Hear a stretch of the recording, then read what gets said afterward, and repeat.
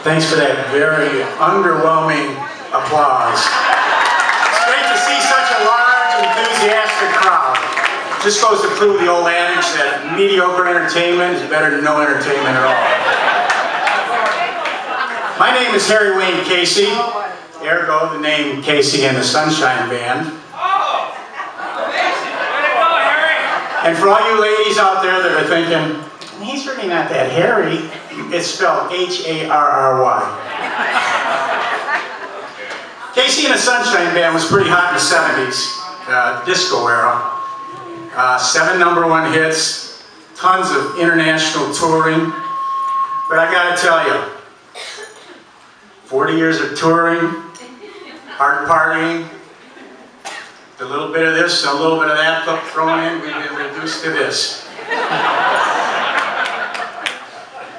A guy that looked like he fell out of a bad jewelry store, Beavis, and Butthead.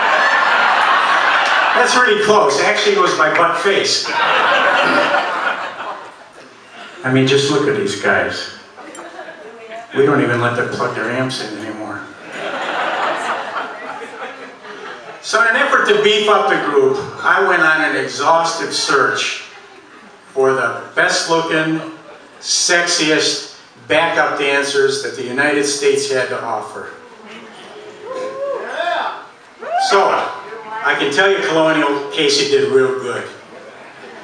So even though I didn't bring much of the band, I did bring all of the sunshine. So Colonial, please give a standing ovation for the 2 newest members of Casey and the Sunshine Band. Oh, yeah. The Sunshine Girls! Oh yeah, Sunshine Girls!